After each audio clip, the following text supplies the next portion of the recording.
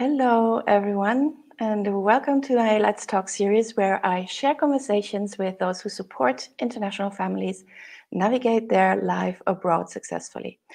Now, before we dive into today's topic, if you follow us live, please share your questions in the comments so that we can answer them live. And if you watch the recordings, you're very welcome to leave your comments and questions in the comment section, and we'll continue the discussion or the conversation there. So today I'm very happy to have Magdalena Makowski again as my guest, who wears many hats. She's translator, interpreter. She ran her own language school. She's family language consultant and Peach ambassador. And she is the author of the ebook Playful Bilingual Upbringing. Now, in our previous Let's Talk episode with Magdalena, we talked about raising multilinguals in a playful way. And we didn't get to talk about pretend play. So we decided to dedicate the second part to it. And I think we could start actually today maybe briefly mentioning the advantages of play when transmitting a minority language to children. Yes. So first of all, play makes everything more fun, obviously. And when children know that time dedicated to a minority language means having fun, they just can't wait for it, you know? So it's all about creating this positive atmosphere so that the language we want to transmit is associated with something pleasant. Sadly, it's usually the total opposite of how we learn languages at school, right? Actually, the only thing I remember from my English classes during the first year of primary school is this buzz game. I don't know if you're familiar with that. Yes, maybe you can explain it. Yes. So we're asked to count from 1 in sequence from pupil to pupil. And when a number with, I don't know, 7, I guess, in it, for example, right, it can be 5. I'm not sure if children with, yeah, never mind. So if this number came up, the pupil had to replace that number by shouting out buzz. Very simple game, and it also taught some maths. So this is it. Positive thoughts, feelings, memories, and this excitement. We just couldn't wait to play this game after every lesson, at least for a few minutes. And there's another advantage. You can play and plan and steer this time so that your child is exposed to a certain type of language. Let it be gardening vocabulary, making requests in a made-up shop. You can turn playtime into a very effective grammar lesson or vocabulary lesson. And in general, children experience and learn about the world through play. It's a tool for their cognitive, physical, emotional, social development, but also imagination and creativity. But I think we'll get to that later on. Yes, absolutely. And maybe you already mentioned a few examples now. And how can we, if we want to transmit the minority language now, right? We are talking about the children at home. You mentioned now a situation at school. When we are at home and we want to transmit vocabulary or grammar to our children in our home languages, can you give some examples about how we can teach grammar this way? So we're still talking about the playful way, right?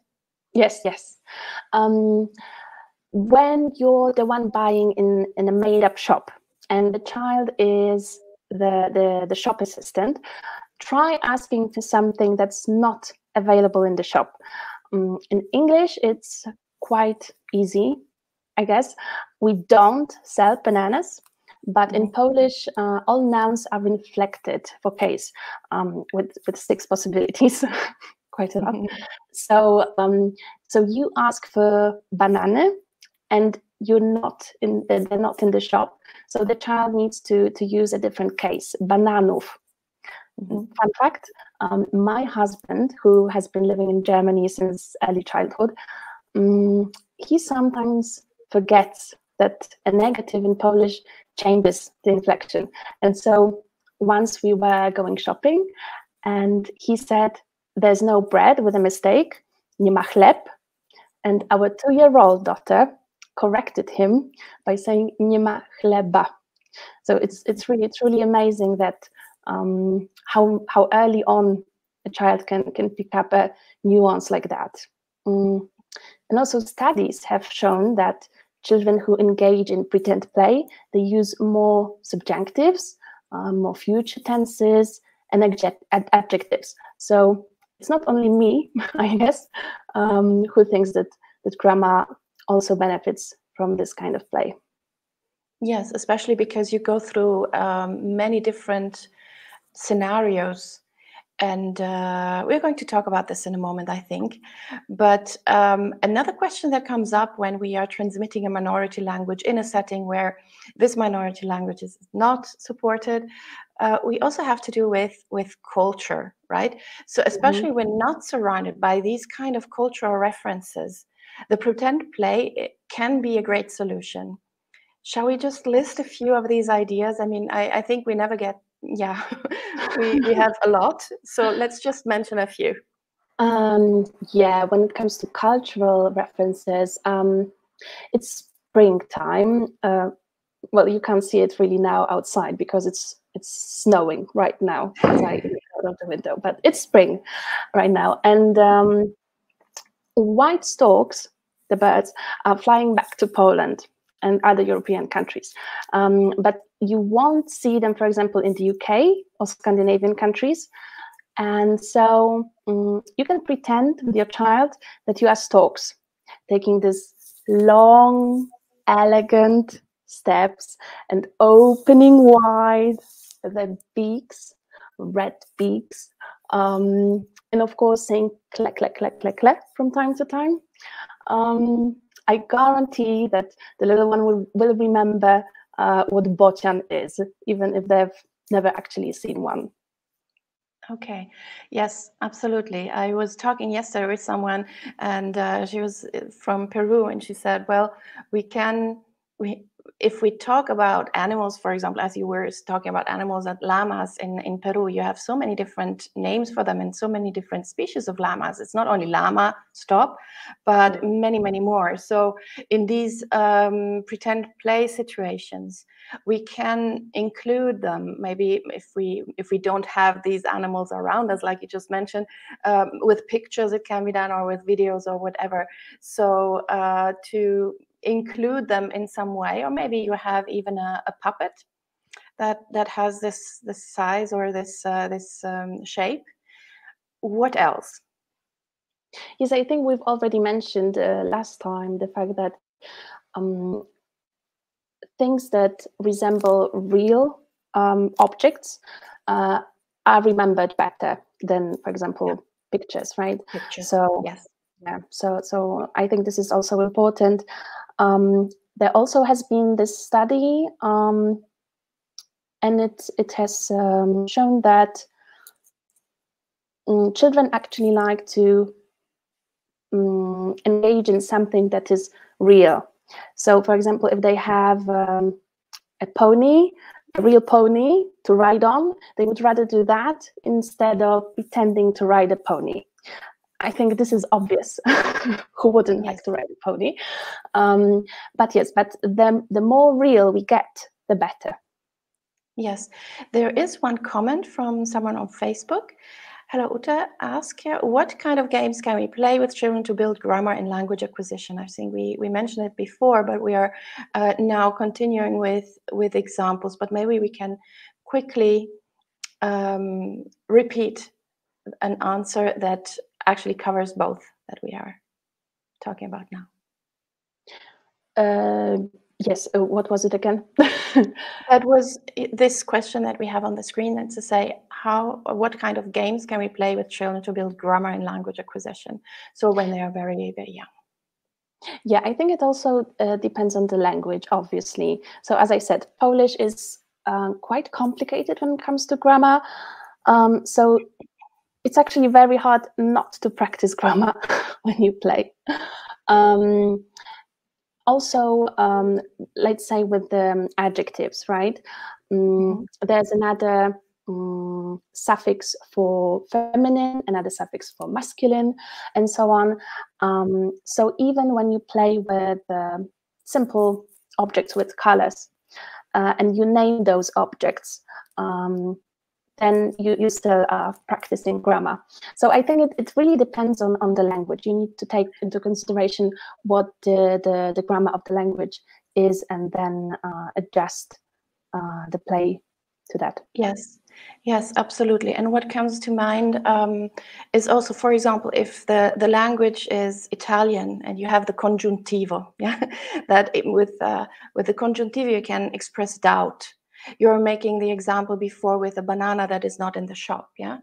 E se volessi una banana, e se ci fosse una banana, or che cosa succederebbe se, etc. You can introduce this a little bit more complicated form that you might not introduce to 3-year-olds. I'm perfectly aware of that. I'm now thinking about maybe 8-year-old children, because I think we can think about this pretend play not only for very young children, but also for older children, especially when we are transmitting a minority language or an additional language at home.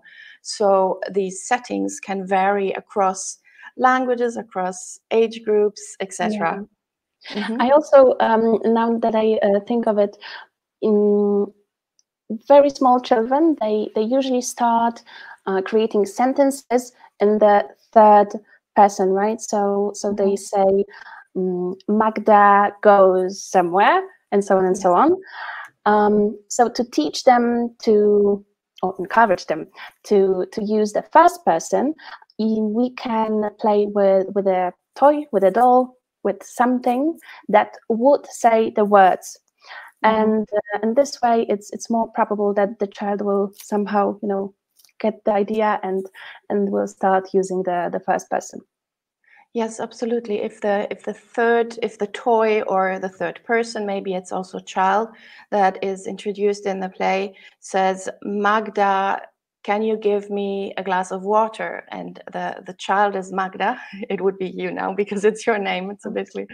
But and she would say, yes, Magda can. And then you can say, oh, I do. No, I want. So you include, or you reiterate the I to say, no, it's me, Ute, who wants to give you the glass of water. And then in a playful way, the child will also say, no, I, without even thinking about it, right? Yes. Because this is a way that we want them also to understand the patterns and the rules that are maybe taught much later and realized much later, but in a most natural and playful way with our little ones.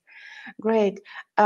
So what we were saying before is actually, or what we briefly mentioned before, is that this pretend play allows us to explore a variety of situations. We mentioned a few, and that have educational purposes. They can have educational purposes. I'm always a bit careful of saying what we do at home needs to be educational, because I mean, it's a Saturday, we want to have some time off, but we want to have fun, but we want also to have this fun time with our children to be somehow productive, or to be richer, because maybe it is really only a limited time that we have in the weekend to focus on those languages. So, and we can also focus on social skills. Shall we mention a few of them? Yes. I actually think that those social skills, this might even be the most significant purpose, considering the difficult times we live in right now. We've talked a bit about it last time. During the pandemic, many children couldn't or still can't play with their friends and classmates, and we know it's important for their development. Children need to interact with other people, so pretend play or role play, it's a way of introducing various real life situations to children. Also, when they pretend to be someone else or use objects in a specific way, and they observe the results of their actions, they're really experimenting with social interactions and emotions. They develop empathy, seeing what it's like to walk in someone else's shoes. They learn how to cooperate, divide tasks, and share responsibility. See, even before they start playing, they need to agree on the topic. They need to assign roles. They need to come up with some rules. I mean, this is just amazing, right? It couldn't get better. No, it couldn't. And I must say that, I mean, I know that when my son was the only child I had, so he was very young, he would imagine speaking, talking with his toys and assigning to the toys some roles, and he would pretend answer them.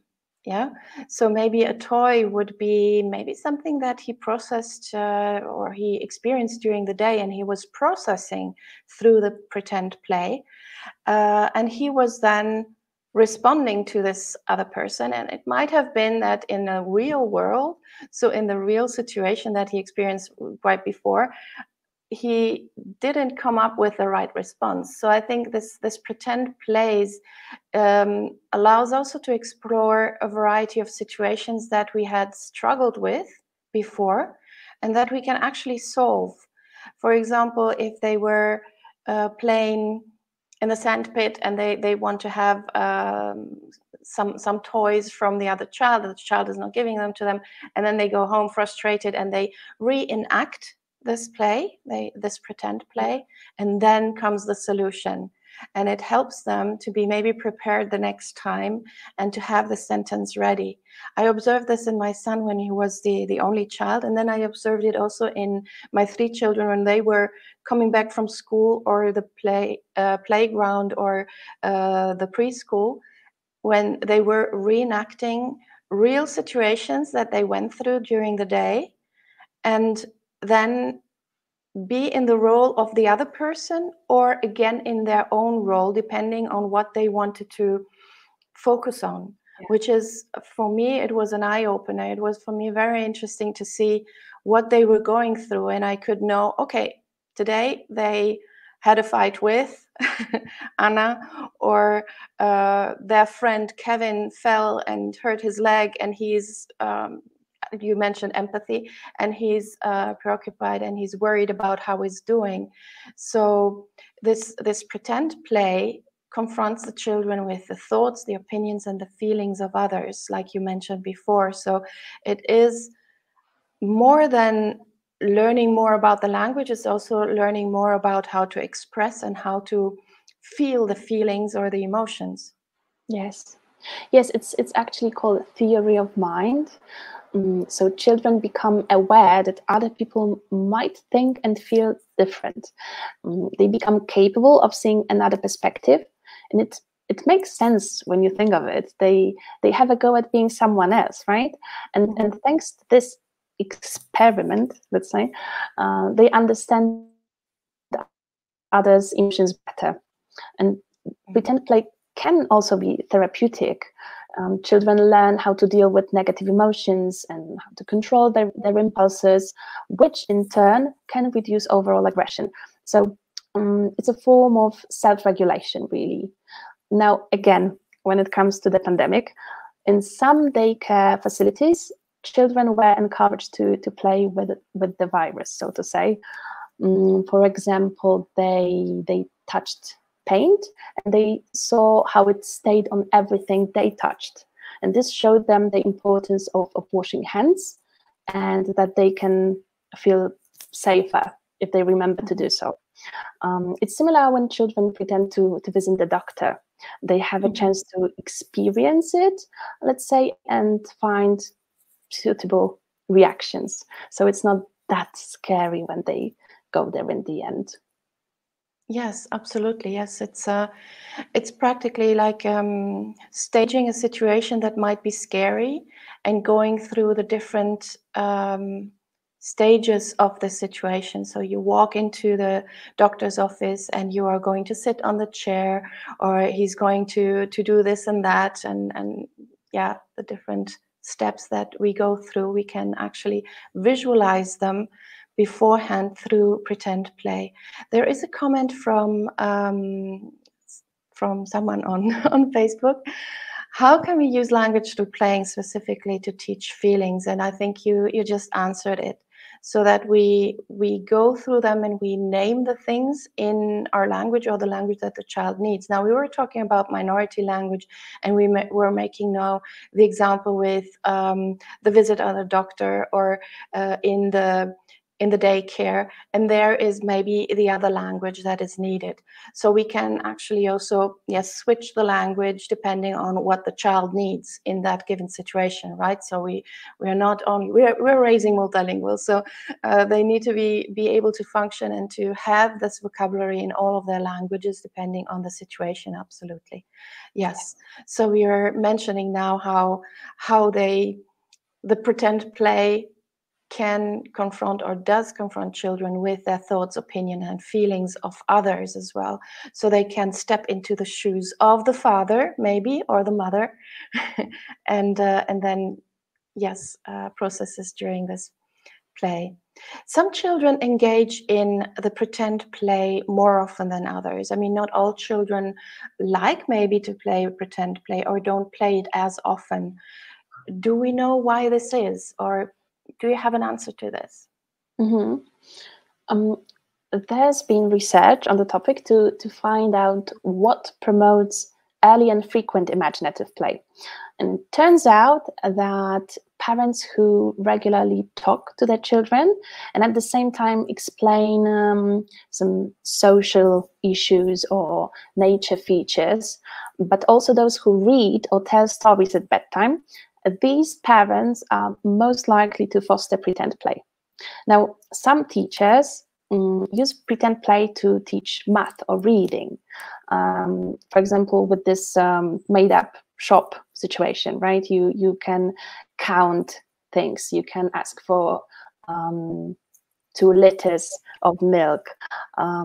You can count money. So this is maths. And here again, when this is encouraged or even just tolerated, then preschoolers and early school ages seem to be more imaginative and curious, and simply learn better this way. There's also been this interesting research with clearly creative individuals, like Nobel Prize winners. And it looks like these people engaged more often in early childhood games about make-believe worlds than others in their fields. So imaginative play is associated with increased creativeness, which is really nice, I think. Yes, with more creativity, because you imagine yourself in this other world, in this other situation, and you can get to explore it. It is a little bit like reading a book or inventing a book or a story, right? It's pretend inventing a story or pretend play is very, very similar to that with these regards. Very good. And now, what would then be, you now mentioned the advantages of it, but what would be possible disadvantages? Is it possible that children start, for example, confusing what is real and what is not made up? Of course, we're talking now about the very young children. If we are inviting them to do pretend play, is there a too early to play pretend play with children? I think that some say that it starts with the 6 months old children, but it does sound terrifying, right? If our children started confusing what's real and what's not. So let's take the classic banana as telephone scenario. A toddler picks up a banana, puts it to his ear, and says, "Ring, ring." As far as we know, thanks to research, of course, children don't generally confuse pretense with reality, at least by age 4, but probably even younger. Children are able to say that what happens during a pretend game isn't real. They also don't believe that pretend play influences the way things are in reality. So children playing the bananas telephone game, they don't end up thinking that you can communicate with a banana or that you can eat a telephone, right? It's the same with taking care of a doll as if it was a baby. And still, sometimes children may react to a pretend event as if it was real. For example, when they are genuinely afraid of a monster under the bed. But yeah, it's not because they're confusing pretend play with reality. It's got more to do with their fears in general. Yes, and I think that's a very important topic that you mentioned here. This monster under the bed, or any kind of fear that our children have. That through play we can help them to find ways to cope with it or to make an understanding of it. But I would like to chime in with a little warning, so to say, when our children are really very much afraid and they have been through traumatic situations, sometimes we parents are not enough to help them, right? And I know that child psychologists also use the pretend play. It's a part of a therapy that has to do with children then going through very difficult situations, but in an environment where there is a professional who can help. And sometimes we parents are not the professional. So this is a little warning for those who are going through very difficult times, or where maybe we parents see we might need more help. So this is just a little call. Don't be afraid to also ask maybe a child psychologist and let your child play with them and to see what can be done. But this is just aside. We are trying now to focus maybe on but it's more really fun. important, even considering again our situation in the world right now, with so many children losing their home and starting life from the beginning. So it is really important to provide this professional help to those children. Yes, absolutely.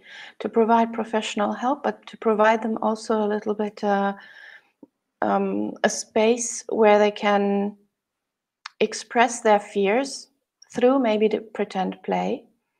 That can be one of the things, but it's something where we can allow them to express themselves. But if we see that they need more support, to really get and appoint someone who is professional about this and who can really help the child if needed.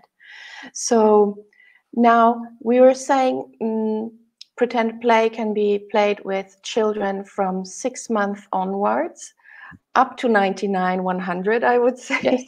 Yes. And now we were talking about assisting or not assisting the pretend play. I mentioned that I watched my children. I didn't even ask them to, or didn't invite them to play pretend play or role plays. Should we assist in pretend play, or is it enough to give some role play material or let children do their thing? What is your experience, or what you have read about this topic extensively? So. This is a great question. I guess we'd like to think that providing the material is more than enough. Quite recent research, it was published at the end of 2020, I guess. It showed that providing role play material increases the frequency of pretend play in preschoolers. So that's good news. But if we want to foster social pretend play quality, the support of adults during the play is actually more important. What they also found was that by adding new play materials, we may trigger the need in children to explore them, and so awaken their interest in playing. All in all, we need to keep the balance between the self-initiated, joyful play and giving children active play support. So practically, it is a little bit like we mentioned another time. We observe our child, we take a step back and see whether it is needed to intervene or to help them, to assist them, to provide material, or if they have maybe enough material around them, or they might even choose not to pretend play in that moment. But talking about the play or the playing in general now, what about the free play?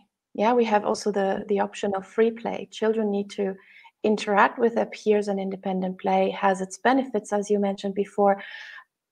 Now we were talking about pretend play with materials. What about free play? True. We should let children play alone or independently from time to time, because when they play by themselves, they can be more creative. They use their imagination, and they're being independent, which is beneficial later in life. It's also important for developing problem-solving skills. Children also need to express their own way of thinking in free play, and these skills flourish when children play independently. So yes, we should sometimes take a step back and just let them do their thing. Yes, and you mentioned, yes, at school these situations are very oft guided, and it makes sense. I mean, you have a certain schedule and you know that you have only a limited time to spend with the children, and you want them to learn certain skills, so it has an educational background or reason. So, but generally speaking, do you think that the free play is becoming an endangered species or practice? Yeah, nowadays parents and educators, they are given lots of educational aids. I mean, aids. They're tempted to buy, for example, educational toys, download educational apps, sign up the children for educational activities. It's all over, right? Some parents may even send their children to a boot camp to prepare them for kindergarten. Yeah. I really like what Tracy wrote on her Raised Good blog. You sent me an article. It was, what was this? Taking away a child's ability to play is like taking away their voice. And in fact, play is considered so important to child development that it's been recognized by the United Nations as a basic right of every child. Yes. I think we need to also underline that. And, you know, children used to build forts, climb trees, collect bruises. Sometimes things even got a bit bloody, but they were having the time of their lives. And we should remember what childhood really is, and let our children have that as well. So you just mentioned something. It can become also a little bit bloody, and there I said, oh, there are many parents who it's what I don't want my child to get injured or something. And I remember, well, of course it depends on where we are raising our children and the way we are raising our children and what kind of context we are raising our children. But there are huge differences among the cultures and the ways to do this. So there are some ways. I remember a friend of mine in Germany saying that her 4-year-old was playing with a knife and with the woods in the woods, and I said, well, that's something, playing with a knife when you're 4-year-old and you have other 20 children around. In other settings, one would just fear that something worse could happen, that something terrible could happen.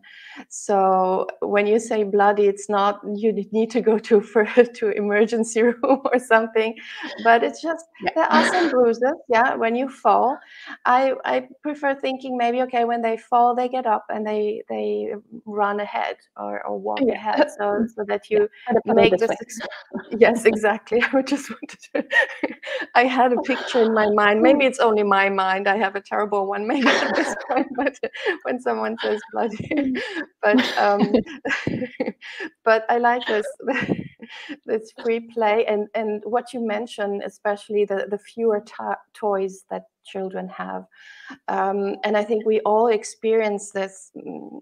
I also remember that when my children were younger and I was sleep deprived and I knew that they had 50 times more energy than I had, that I was very happy to have toys, to have some other things that I didn't have to be in the middle and to help them play, or to go out even in the playground. Sometimes was a lot of energy with 3 children and 2 running in 2 directions, the third one climbing the tree, and yeah, you know, you have the picture. So, but still, we can say that fewer toys. And I must say, at some point when they got older, I eliminated the toys. I always put them away in a box, and if after, I don't know, a month they didn't ask for it, I just donated them or gave them to friends. So that was my procedure. And I think hindsight, I wouldn't have needed all these toys, but sometimes you get them also as presents. But fewer toys kids have, the more they play. That is true, right? Yeah. Yeah, we also have actually everything either in boxes, I mean, like building blocks and so on. And then the only thing that is reachable, let's say, that your eyes can see, are the books and crayons, some pencils and pieces of paper, some printouts. So this is something that she can just take because she sees it, and also puzzles, stuff like that.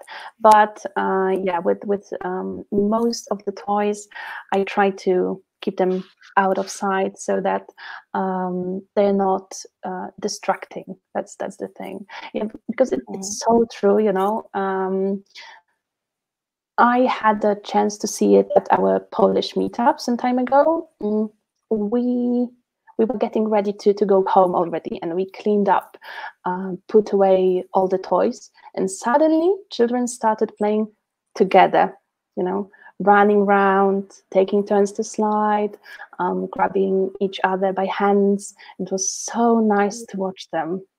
When they had toys, they played alone or wanted their parents to play with them.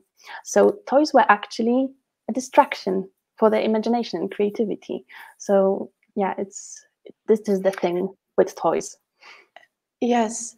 Well, toys, the way that you describe it now, if they were somehow a means to connect maybe with others and to explore them with others, whereas when the toys are not there, are not at their disposal, they have to come up with something, and they actually then realize that they have a lot of imagination that they can work with. And I would like to add another thing, as we are talking about pretend play and less toys at home. What I did, and I know many parents do this, when you are in the kitchen, for example, and we all need to eat and we prepare meals, etc. But the kitchen is also one of the places where it can become bloody. I'm sorry, I'm getting back to this kind of image in my head. But what we can do, or what can be helpful, is to have a drawer or something where our children can access things out of wood or plastic, or if you want to avoid plastic, something else that is not breakable, and where they can also prepare some food, right? Imaginary food, or where they can cut with a knife that is not too sharp so we don't have a bad surprise, and where they can prepare something like a salad, or wash something like the salad, or anything else, or prepare the carrots if you want, or anything else. So that is a sort of pretend play, but actually a realistic pretend play that has also the purpose to help mom or dad, whoever is in the kitchen preparing the meal, for example, just to make an example. The same also for when you are repairing something at home and your child wants to help you or the other person, that they have a little hammer that is maybe not as big and as dangerous as a normal one, but they can also, or a screwdriver. I remember that I'm just calling this Swedish brand, right, where you have to build your own furniture. Yeah. Our children helped from the beginning. It was so funny to see that they could read the instructions and they could say, now we have to put this one to that one and screw and whatever it was. So it is not really pretend play, it's realistic or reality play maybe in some way, but pretend play is always also reflecting part of the reality that they are exposed to. Yeah. So how can we actually then encourage free play at home? Nowadays we have so many possibilities. We can buy those vegetables and fruits that you can cut in half because they are already in halves. There's just a magnet or something that keeps them together, and it's so easy, to cut them. That's how children learn to cut. so many possibilities on the internet to buy those things. But first, yeah, if we want to give our children the chance to explore and do most things on their own, so that, you know, they can build independence and confidence, I would make sure there's a safe space for that. So again, coming back to this safety issue. Then help create an environment to pursue your child's interest. Ask what they'd like to play today and provide them some materials. When the little one is already playing, don't disappear, but also don't interrupt too much. Again, we need to find this, you know, compromise, and give some clues and support, but don't do everything for the child. Ask things like, what would you like to do? Do you need help? How can we solve this problem? And then guide your child towards a solution. And finally, make sure this is also bonding time. Even if you ask the child to do something independently, say, write a story or draw a house, just to have, you know, these 3 minutes for yourself, remember to later engage yourself as well. So listen to the story or compliment on the drawing. The thing is, I know I wrote Playful Bilingual Upbringing with ideas on how to spend time with your child, but I'm sure you know how to do that. If you just stop and think for a second. Pretend play is great because you just need your imagination, right? And the rest will get sorted on the way, so to say.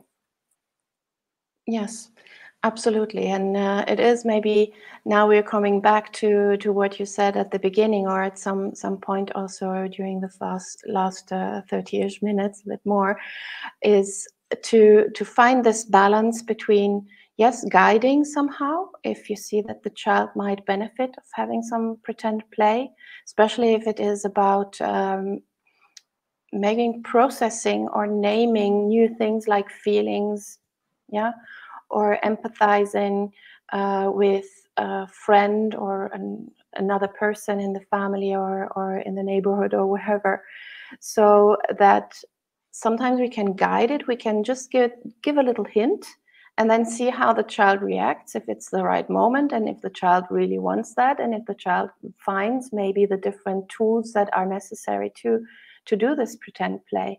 And something that we didn't emphasize very much is this pretend play with a child that is the only child, and the pretend play with more than one child at home, across year groups, yes, across ages, where maybe there is one lead, the younger or the older child, and then you have practically also the social skills that you mentioned before, that can be let me come back to together on screen, where you can maybe foster also something like social dynamics within the family or within a group, either at school or in the community, where then the child might take the role of the adult and the adult the role of the child, which is very, very funny to see.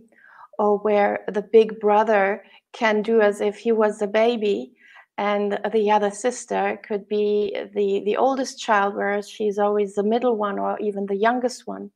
So with this regard, then showing them or letting them experience what it is to be the old brother or the older sibling who might always be in charge or feel like some more responsibility, or not. It can also be that it's actually the other child in the family that does. So there is another question about empathy from someone on Facebook. It's, is there a way we can teach self-empathy through playing and teaching language? So we are talking language now again, and self-empathy. So that would be probably being aware of your own feelings, right? If I understand it right. Yeah, I think this is it. Yeah. Yes, I think that in general, it's also about creating this safe space, let's say, safe space for a child to really show the emotions. You know, it's really about this this moment when a child knows that what we say now, this will be said right here, right now, only between us, and I can deal with it. You will help me deal with it, and they will move on, and I will benefit from this support. I think this is important that the child knows it. It's the same with, you know, any other professional setting, also with psychiatrists and so on. So yeah, for a child to really open up about the emotions, we need to not only create this interesting setting of the game we can play, but also when it comes to this safe space. Yes, and I would like to re-bring this question, because when we talk about language also, the fact is that sometimes when our children go, for example, to a daycare very early on, and they get the words, yeah, the terms in the daycare or the community language, if it's the same one, but they might not use the same terms also in our home languages. So maybe we say, oh, you're sad, or you're angry, and you're happy. Yes, these three. But there are so many other ways to express it, and sometimes they can express their feelings and emotions more in the other language.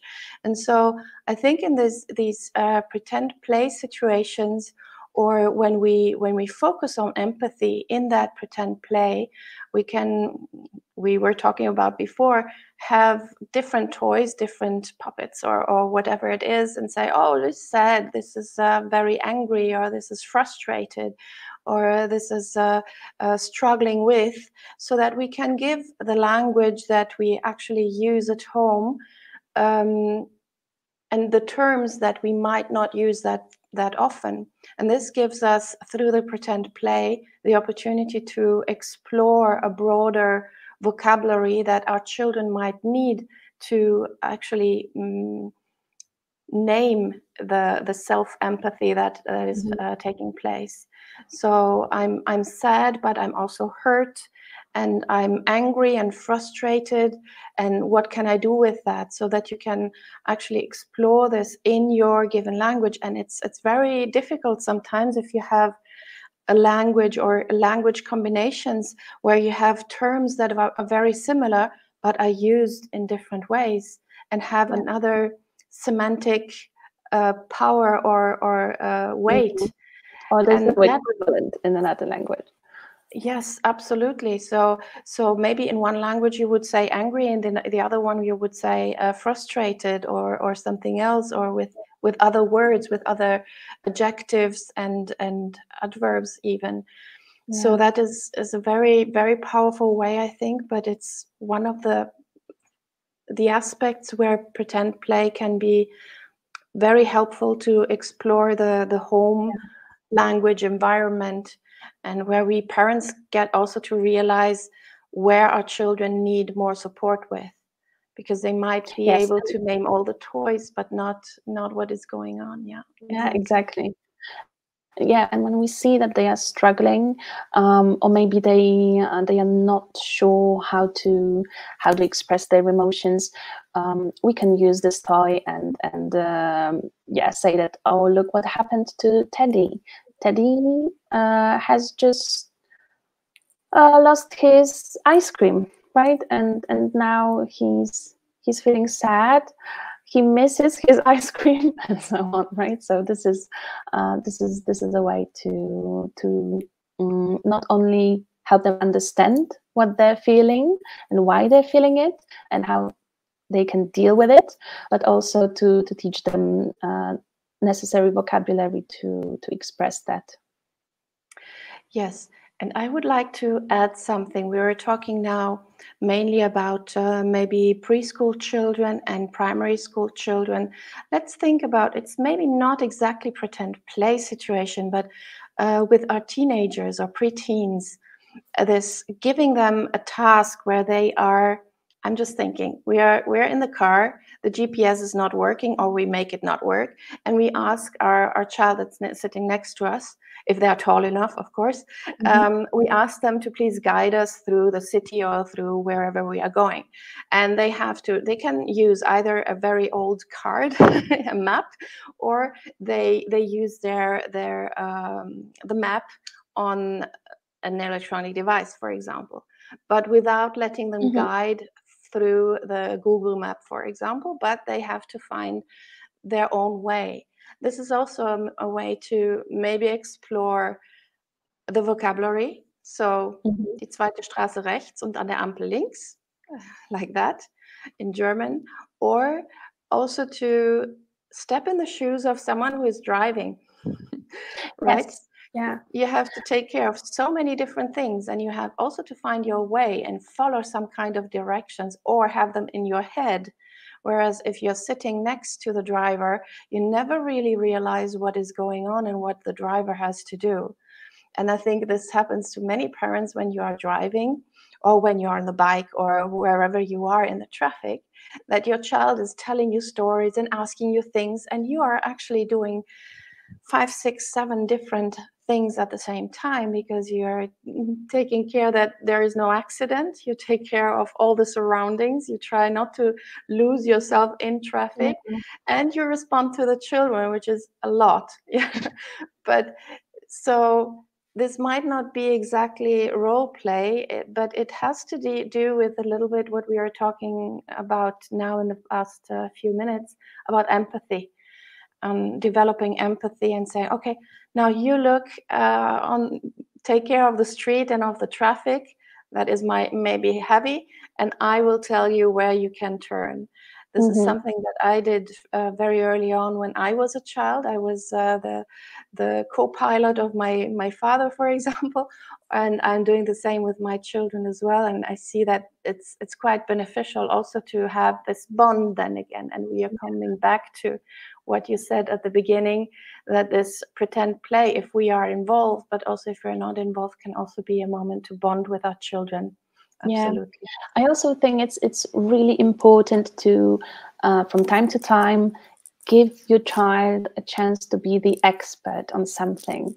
Even if it's not like, I don't know, if your child is not interested in, I don't know, dinosaurs yet, this would be great, right? Because then the child could teach you something about stegosaurus and so on so on, right?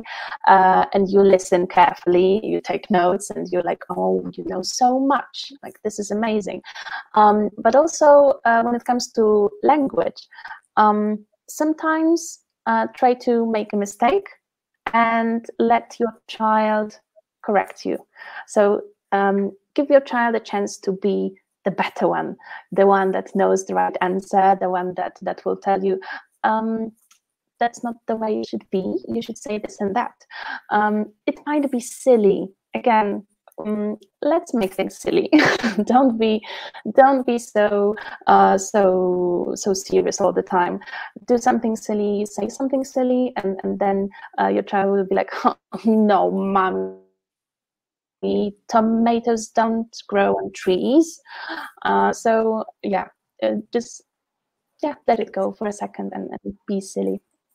And it is, in fact, an amazing opportunity for us adults also to be silly and to be in the shoes of someone who doesn't know all, and we don't know all. That's just a fact. But that would be an opportunity for us to show our children that they can teach us a lot as well, and to be open to that, even in our language, and even in when we might think that we know everything about our language, but our children might actually also teach us a lot about how they process the language and how they access the language and use it in their very own way, which doesn't need to be the wrong way. There is no wrong way, there are just a different way. But I personally like this role play and to be silly every now and then, and to really have fun and engage in these different roles that can be exactly what we said before, the one who doesn't know, or the one who is younger, or the one that for once the child is taking care of us. which at some point maybe in life will happen when we are really old and our children are adults. So these are all pretend play, but they are in effect reflecting real situations that can happen all the time.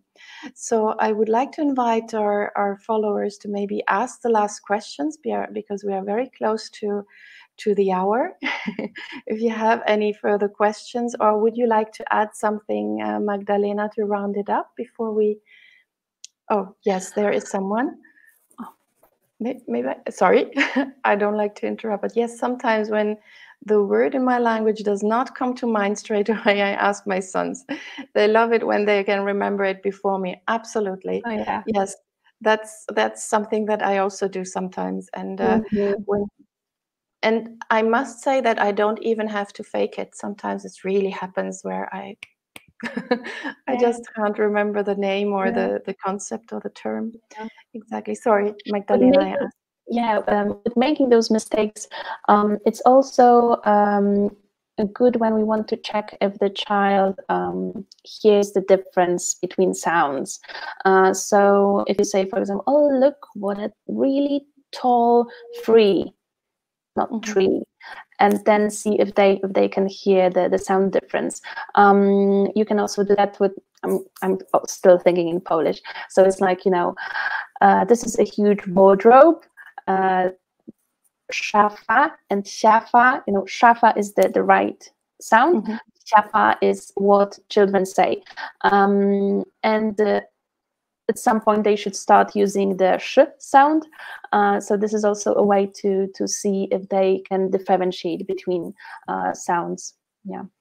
Yes, if they hear the difference, right?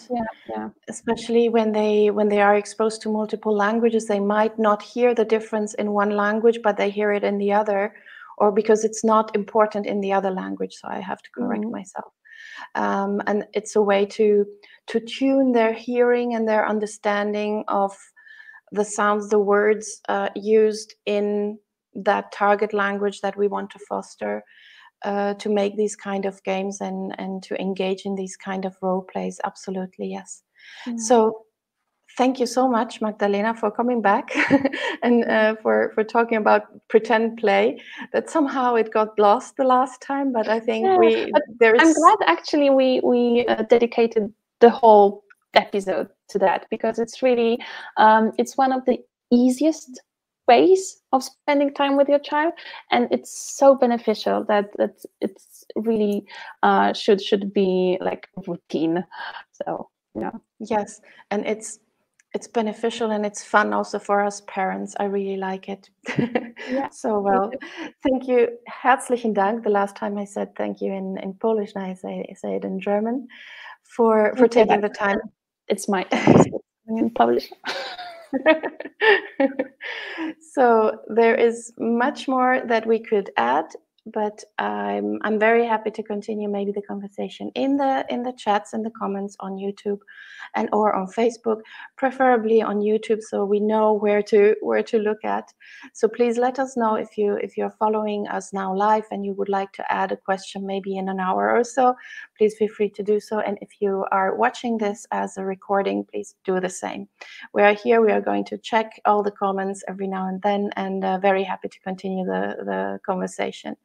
So thank you very much, Magdalena, again. Thank you, everyone who took the time this morning. Here for me, it's morning in the Netherlands, morning in Germany for Magdalena as well. I wish you everyone a lovely weekend, and until the next time on Let's Talk with me. Bye. Bye. Bye.